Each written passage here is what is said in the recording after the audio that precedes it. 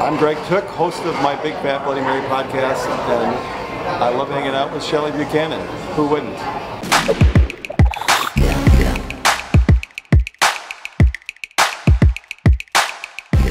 I am here at David Reay's in Onalaska, Wisconsin, and I'm with the amazing Greg Tooke from my Big Fat Bloody Mary. Yeah! We're drinking some Bloody Marys today, and I'm going to ask Greg a few questions now, alright? Bring it on, bring it on.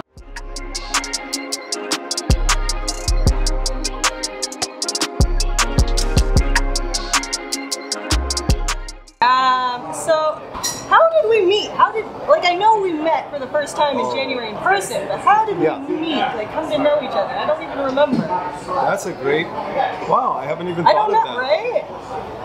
It's been years. It has been years. Yeah. It was me stalking you on social media because A, you like Bloody Marys, and B, you're easy on the eyes. Oh, I am? We'll let the viewers decide. Okay, we'll see. We'll put up a poll, I guess. I don't know. Yeah, what do you think? Easy on the eyes? Hard on the eyes? I think they'd be more interested in this. Well, that's what I was talking about. Yeah, no, exactly. What did you think of that? No, we met on Facebook. It was Facebook, but it was like 5 years or something, right? I think one of the first photos, I just remembered this. I think you were in a wedding gown with a Bloody Mary. Was that a picture? Really? Maybe, did you have a, I don't know. Maybe I imagined that. I don't know. Yeah. You were imagining a future wedding? Is that what happens? What were you wearing at the time? A smile. Yeah, pretty much. Some garnish. Some garnish. Yeah. Celery in one hand, and we won't talk about the other hand. Well, it's your show. What do you want to talk about? I know. Yeah. Okay. Yeah, I don't know. I just remember buying one of your shirts. Thank you. The original, the 9 a.m. Well, I bought this one. Yeah, I have this one too. Well, yeah, no, plug it for sure. No, I'm sold out on it. Never mind. Oh, okay. All right. You can't even buy them. That's how amazing they are. Right? You can't get these. No. Yeah. Oh well. No, I had the original. It's 9 a.m. somewhere one. I got that one. Yeah. Because that was a long time ago. Yeah, that was 4 years ago. Yeah, that was 4 years ago. Yeah. Huh. It's been a hell of a ride. It has been. Yeah. And now we're here in Wisconsin visiting you. You live here, right? Yeah. I've been mad as hell about that, but finally. I know. We bought this guy. I mean, you can't see him over here, but he came along. Old what's his name? Old what's his name came out with us. As I like to refer to him. Yeah. Not much of a personality, but the guy can make a pretty good Bloody. He can make a pretty good Bloody Mary. And speaking of Bloody Marys, all right, what are we doing here today? Yeah. Tell us about this. So, I'm humbled. Okay. Shelley Buchanan of the Drunken Tomato comes to my town, as does Dimitri of Dimitri's Bloody Mary Seasonings. It's like this huge summit. So I set up a couple of events. This is one of them. And as you mentioned, David Reay's really a nice place. It's kind of new, but really a good vibe. Yeah. They do a Bloody Mary bar every Sunday. And I have some pull, a strong arm. And I basically took all of those mixes that they normally offer. Bam, out. We just took over. Put them on the sidewalk. You don't need them. Yeah, you don't need them. them. Kick them to the curb. Yeah. One of them had a green label. Ooh, and starts with the letter Z. I don't know. It's clearly out of here. No room for that. So yeah, we got all 4 of the Dimitri's flavors, and this is my 8th one. And by golly, it's as good as the 7th. That's great. That's my math right? 7 is before 8, right? Yeah. It's been a long day. It has, and it's only going to keep getting longer. I know, right? Which flavor did you get? Now there's 4. This is the classic. So, like on the spectrum of heat, this would be the lower end. But the 7th one was the chilies and peppers. Okay. Which one's your favorite then? You don't have a favorite. I think the chilies and peppers. Oh, really? It's kind of my go-to. Good. Well, I have the extra horseradish, and that one's my favorite. That was my 3rd one. Also a good one. Also a good one for number 3. Yeah. But which one do you end on? I don't know. The day is young, Shelley. The day is young. We got time. Time will tell. Yeah. All right. So you have I do these things where it's saw that, like, you know. clear the mechanism. Yeah, you gotta shake out all that excess energy, right? Get it. That's what I drink these for. No, exactly. So, My Big Fat Bloody Mary, you started that how many years ago? It was in the, well, it was during the Depression. Yeah, And, yeah. Yeah, I had a low period back in 2012. No, I think I've had it going for about 8 years now. Yeah. Yep. So, And it just started as a website to share recipes. yeah. And it exploded. This was the kind of earlier days of the Google The algorithm. Wild West. Yeah, and so like a yahoo like me could get rankings up the wazoo. I remember a particular Thanksgiving, I got 7,000 unique visitors that came to that site. Right. Damn. It made me think. Yeah. So back then I didn't really know what to do with it. It was just a lot of traffic. It was a lot of fun. But I always wondered, why Thanksgiving? Why is everybody looking for... Because they hate their families, that's why. That's exactly it. It's like anything to get me away. That's what I came to. Right, yeah. It has to be, it has to be. Yeah. So, but yeah, and in the meantime, I added all kinds of things. I started making t-shirts and selling those, and we did, obviously we have a Facebook page and an Instagram. But then we started the podcast. Yeah. My Big Fat Bloody Mary podcast. Which is amazing. Go listen to it. We actually recorded an episode yesterday. We did. Episode 430. We recorded something yesterday. I don't know. We were all pretty... I haven't edited yet. Yeah. My hard fast rule is record drunk, edit sober. I have not been in a position to edit yet. Yeah. Yeah. For at least another 24 hours you won't be. At least. At least. It's been a hell of a ride. It has been. It's been great. I mean, somebody lost their underwear once already. We're not talking about who. His initials are Dimitri, but that did happen, didn't it? It did happen. Oops, daisies. You know, it's okay. I lost a pair of pants in a bar once. I mean, these things happen. Can you tell us more about that? I don't know much more than I lost. It was a bar in like the East Village, and I came in with pants and I left without them. You know, I went to try to find them the next day, and they were like, I called them, and they were like, yeah, no, we actually found your pants. And so I went all the way back to the East Village, and I show up, and I'm like, hey, you guys have my pants. They're like, we don't have your pants. I was like, you guys punking me? Like, I don't know. I got a party with you, cowgirl. Yeah. Nice. I don't know that I've ever lost my pants. I've lost my shirt on a few deals, but... Minneapolis, I just did a couple months ago. I lost 2 of my jackets on 2 different occasions. But I don't know, you know, you give it to God. I feel like you give your clothing out there and then you get Bloody Marys in return. Like Is that it's a how give it and works? take. Yeah. So you live in La Crosse here. What's your favorite bar to go to for a Bloody Mary in La Crosse? David Reay's. Other than David Reay, which we are here, come on, yes. No, I'll tell you, La Crosse, we are blessed.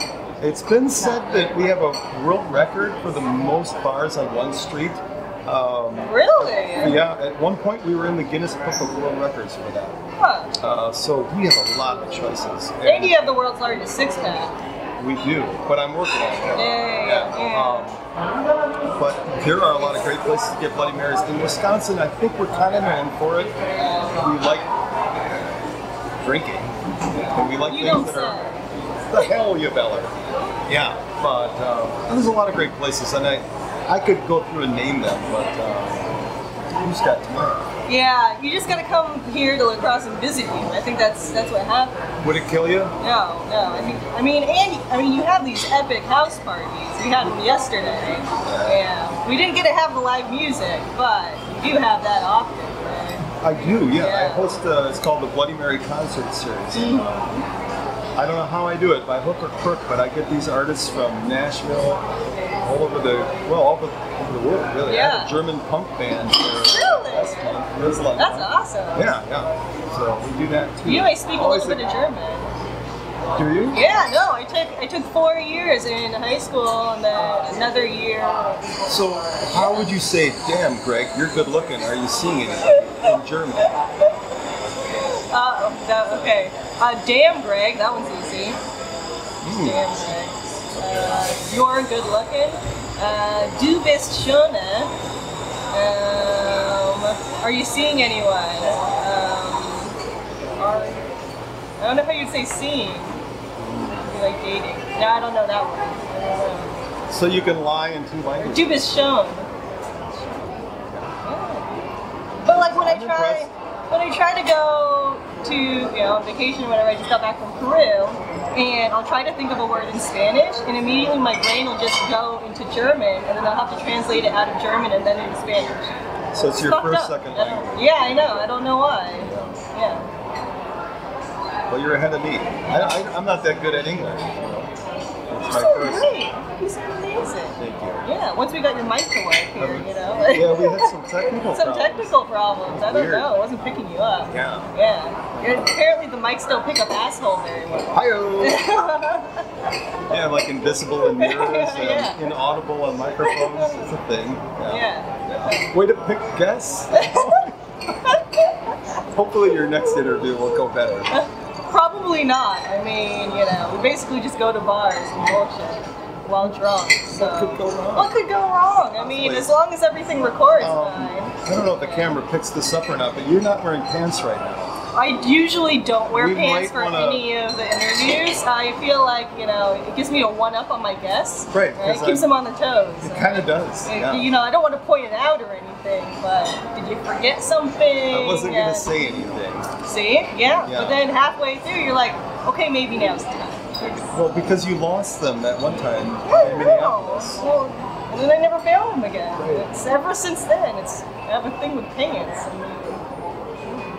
I'm very big into moo-moos right now, actually. Really? Yeah, I really love the moo-moos. Like, just put me in a potato sack. It's like you just let it all hang out. It's very comfortable. Anybody could pull it off, Shelley. I don't know if I pull it off, but I'm having a hell of a time trying. I would pull it off. Hi-yo. Where's my rim shot? Badoo. Speaking of which, turns out Dimitri's quite a drummer. Did you catch that? I know. Cow. That was amazing. I had no idea. Yeah. We jammed out for a while. Well, you guys jammed out. I sat on the couch and enjoyed it. 4 in the morning. Oh, that's it. Yeah, just till 4 in the morning. Yeah, that was pretty funny. Not too shabby. Yeah, not too bad. All right, Dimitri, you want to come in here and chat with Greg? Sure. For a little bit? What did I say? What it is? Later. Later. All right. Finally made it out here after how many years? Way too many. Yeah, I've been electronic friends for four years or something. 4 or 5, I think something about like that. Yeah. Yeah, and finally made it out to Portland and chastised me for not taking an hour-and-a-half drive to Portland. And I was all encumbered with kids and other responsibilities. And I promised you, I said, since I was such a lame ass, not driving down to Portland to see you, I'm going to fly out here to La Crosse. And did I make it happen or what? I even brought Shelley. That's the real frosting on the cake right there. Right, and it's nice to see you, but is Shelley seeing anybody? Do you know, by the way? She can't hear me right now, can she? I think she's actively seeing a vodka soda. She's in a relationship and it's complicated. It's complicated. Yeah, man. So thanks for hosting, man. It's a great time. It's a great time. Honor and a privilege to have you here. The honor is mine. The honor is mine. Hanging out with Mr. Big Fat. I'm working on it. Mr. Big Fat, I know. Yeah, that's a good one. I'm going to start calling you that. Mr. Big Fat. Please, just call me big and fat. But no, I remember distinctly about 5 years ago, I got a little package in the mail out of Tucson, Arizona from my brother. He had discovered your mix. He sent me these packets. And he says, Greg, you got to try this stuff. And I kind of threw it aside because I'm not complaining. Anybody wants to send me a free sample, go for it. I get a lot of them. And most of them, sorry, they suck. And I just I got to put it aside. Didn't pay attention to it. Pulled it out one day and mixed up the bloody. I called him right in. I'm like, wait, I said, where the hell did you get this stuff? This is really good. So I've been a fan ever since. Well, thank you. Finally meet you. I'm here for you. I'm drinking one right now. Thanks to Mike. It was Mike, right? It was Mike, yeah. Brother Mike. Thanks, Mike. Our Mexican brother. Yes. So did you have any other questions? Wait, who's the interviewer here? Oh, yeah. Well, I left the house with panties. Yeah. I'm not. I'll have to check. I may have lost them again or something. I don't know. Again is the key word. Again. Is that a? Are your viewers going to want to know why he lost his underwear the other night, or is it better to just leave that?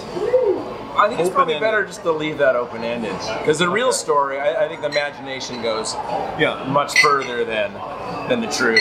Yeah, and that stuff's probably legal, whereas we don't want to document anything illegal. I'd like to make it home tomorrow on the plane without handcuffs. Right, ideally, in a perfect world. Yeah. So what do you guys?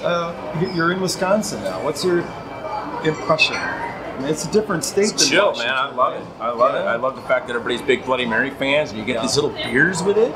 Chaser, hello.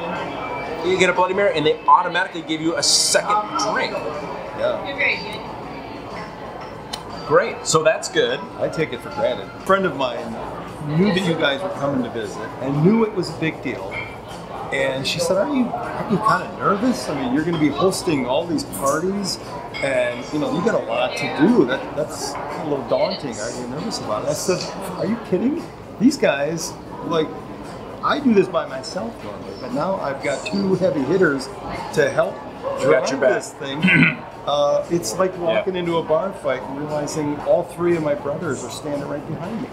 No problem. I got this. So this has been easy peasy. It's been fun. Yeah. It's been fun. Long overdue. Yeah, I'd say so.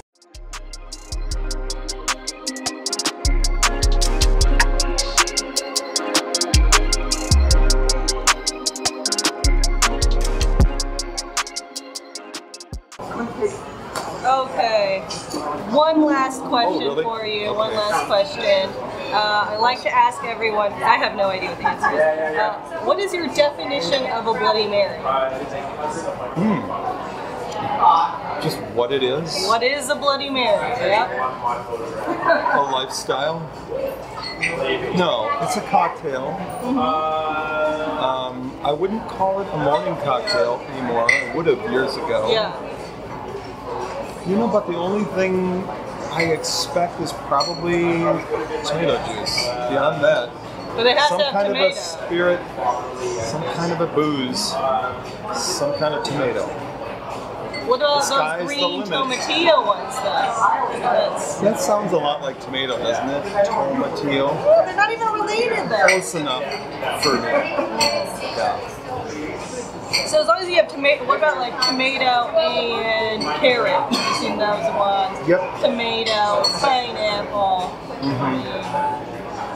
I'll try anything once, Shelley. Okay. All right. Yeah.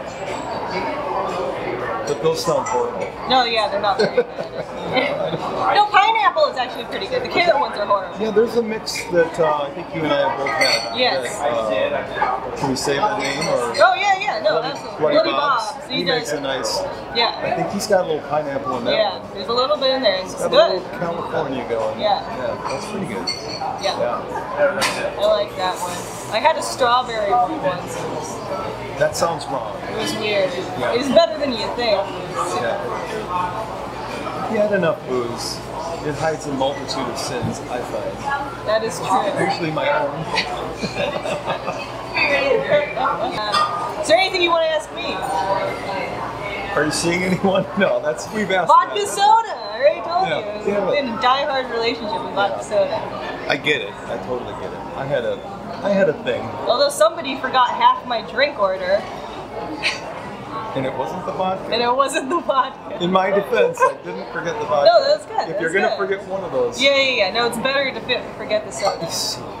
So, right, you guys said I was a good host, but I'm really not. No, I host don't know. these house concerts, and these artists request the craziest things, and I always get it for them. Whatever, the Skittles or different kinds of booze, and I totally dropped the ball and did not have soda. That's it. That's all I requested. I served vodka Shelley and soda. a vodka. Just a vodka. It's like, That's what? it. No soda? Oh, I forgot that last part. I have a short-term I know, memory. it's in the name, but it's confusing, Yeah, what's in that one? Could be multiple things. Sometime I'll tell you the fascinating story of how the red-winged blackbird got its name. That was mind-blowing for me. Wait, Did I just go Lynn Miller on us right now? I'm pretty sure. One time I was in an apple orchard and I made love on a Mexican blanket. That's gonna be the ad for this video. It's just gonna be you just saying that. Trailer? Yeah, that's the trailer video. Okay, fair enough. Yeah. So we're gonna finish up these Dimitri's Bloody Marys, and we'll see you on the next episode.